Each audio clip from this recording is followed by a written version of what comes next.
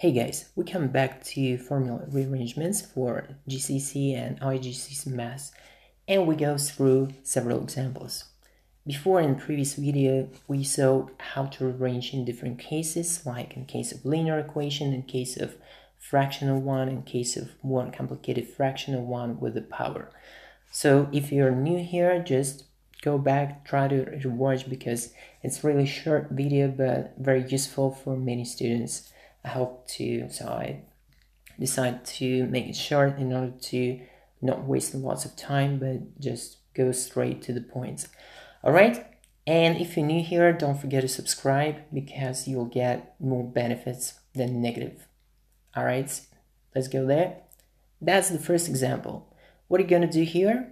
The equation of straight line is 2x plus 3y equals 3. You need to rearrange this formula into the gradient intercept form.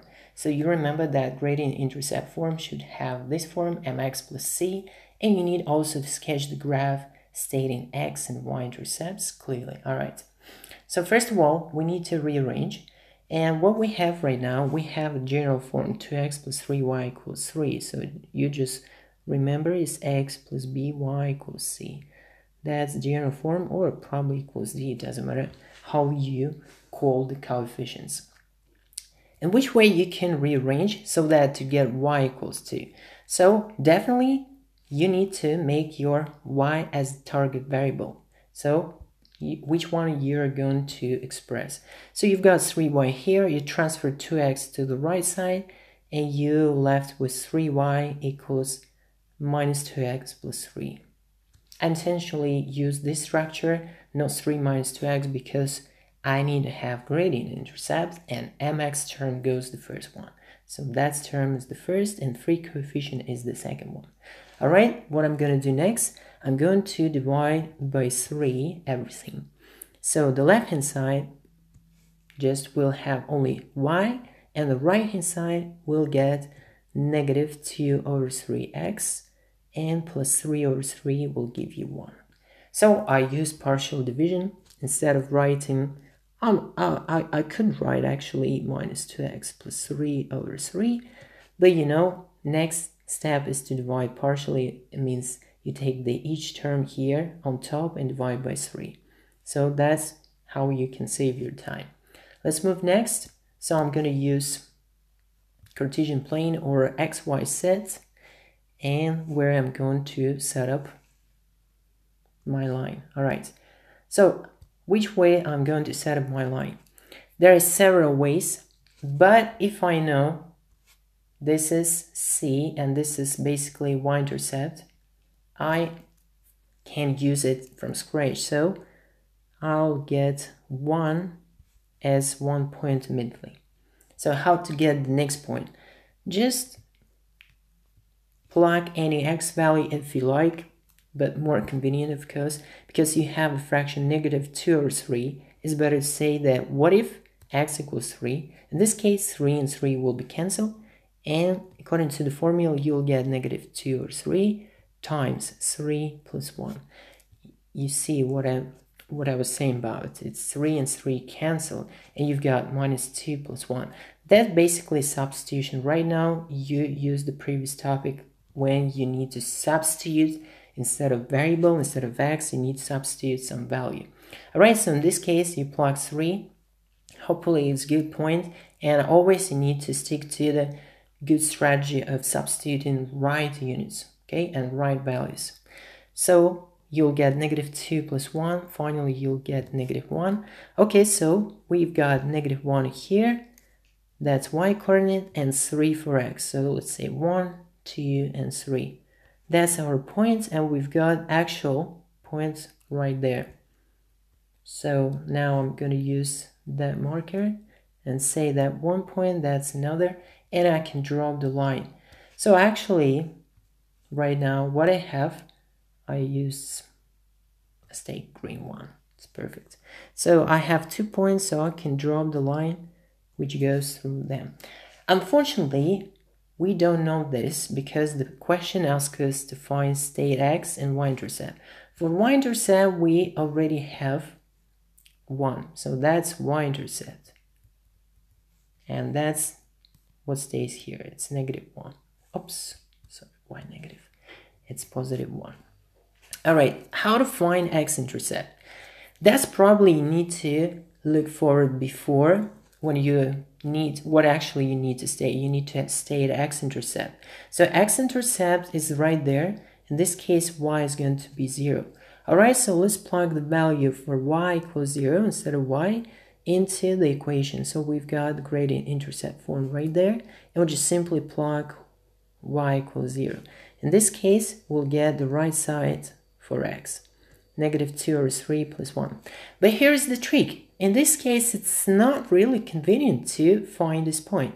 So what you can do, you can plug right there, because in this case, you don't have any fractions. That's your original equation, and that's an equivalent to what you have. So instead of doing that, when you see the fraction, not convenient, just go to original form, 2x plus 3y equals 3, and just plug y equals 0 right there. So you'll get 2x equals 3, from where x is going to be 3/2. And you immediately find that. Okay, in this case, x is going to be 3/2, and that's what you were looking for. That's x-intercept. So x-intercept finally is 3/2. 3/2, and y-intercept here is going to be 1. That can be seen from the equation in the gradient intercept form. Make sure you remember all those topics. If not, just visit my series of videos dedicated to straight lines. That's really deep exploration, so cover this several videos. You'll be all in straight lines, and that's definitely what you'll be needed in your first education for A level, for AB, doesn't matter, just after GCSE, and of course for your exams. Let's go to an example 2. Right there we have an equation, and we need to make m as the subject in the formula. All right, so that's fractional one, okay? And then you need to calculate when a equals 3 and x equals 2.5, okay? So what I'm going to do, I'm just going to rearrange, and using the fractional equation, better to put that style a, okay? That's your a over 1 equals to 4x minus 3m over m plus 2. Next point, you have target variables in 2 places, and that's not good, because normally in order to make your subject m, so you need to write m equals 2. But however, before they are separated, so the first step here is to collect them. How to collect? First, resolve this fractional one, so transfer and crisscross way. Make sure you remember how to do this. I showed in previous videos. So you just crisscross multiplying m plus 2 by a and 1 by that. That's how you typically resolve. And immediately you expand in brackets. am plus 2a will be equal to, 1 doesn't have any effect, so you just rewrite 4x minus 3m. 4x minus 3m, that's what you have. Okay, so you've done that.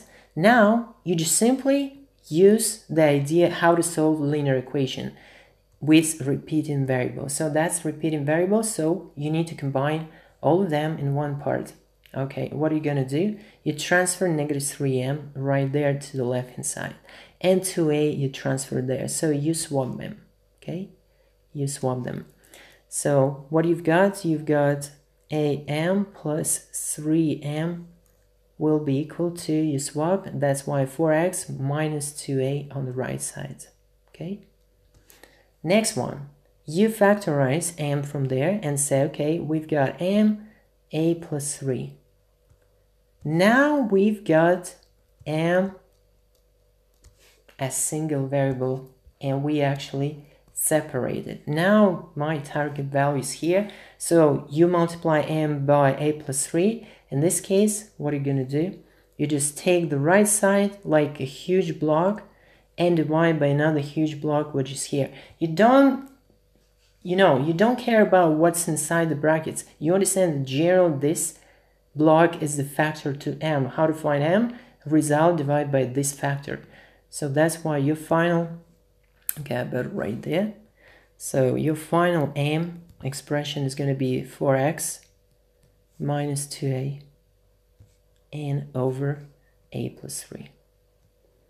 Alright, we need to calculate m when a equals 3 and x equals 2.5. Let's do that. So we just plug the values using calculator. So first of all, I just write that x 4 times 2.5, I plug x 2.5 right there, and I subtract 2 times 3. And then I divide it by a, which is 3 plus 3 net. Okay, now you may take calculator. If not, you can do it probably mentally. I'll show you how to do it mentally. 4.4 times 2.5, you'll get 10. 10 minus 2 times 3, you'll get 10 minus 6, it's 4. And then 3 plus 3 is 6. Now you've got a fraction 4 over 6 or 2 over 3. And now if you want, you can divide 2 over 3, but you know it's 0.66, okay? Repeating fraction, okay? So final answer for m is going to be m equals 0.66, so repeating fraction. And that's your final answer. So I put in red. Okay, and also your formula for m is also here. Alright, so next one. Using the formula for the volume of cylinder with a radius r and height h, make r as the subject in the formula. Okay, just I'll remind you, for typical solids, no matter which shape you have on top and the same shape on the bottom, if you have area for the top as a and you have height is basically how the top and the bottom part are separated by which distance. So the general formula for the volume is going to be, a times h. That's for bodies or for 3D solids which have the same bottom and the top part. So basically top and the bottom parts. If you have cones, you just need to use coefficient 1 over 3 of the volume of upright body, like for the cone. Yes, you take in the cylinder formula and take in 1 over 3 of that. That's for like this shape bodies, like cone, pyramids, and so on. That's pretty simple, interesting concept that I found, and that's basically what I encourage students to use. Instead of memorizing like sheer volumes of formula for volumes of each body type, you know, for each solid type. So if you are not sure that this concept works universally, just check out my video about mensuration, so you'll find that topic very useful for you guys. Okay, so we come back to the problem. So using the formula for the volume of cylinder with radius r and height h, make r as the subject. Okay, so we've got a cylinder right there. That's the top, and this the bottom one. So we connect with lines. That's our cylinder, and we want to calculate the volume. So we know that according to this formula, area of the top or the bottom is pi r squared. That's simply the formula for the circle. Okay, that's the area, and we simply need to multiply by height, which is h. Okay, so that's the formula by h. Okay, that's by h. Pi r squared times h. This is not x, this is multiplication sign. Using this formula, we need to rearrange in order to make r as the subject. So we've got r squared here, so that's the target. It's right there. So what we're gonna do, we just need to say that r squared is going to be v over ph. So first of all, r squared is going to be v over ph. And now, how to get r? You just need to take the square root of both parts in order to get your r itself. So you take in the square root of v over ph. And you understand that you don't take pi and h over there. And you don't take negative sign because radius is the quantity which is more or equal than 0. So radius is the length, so it cannot be negative.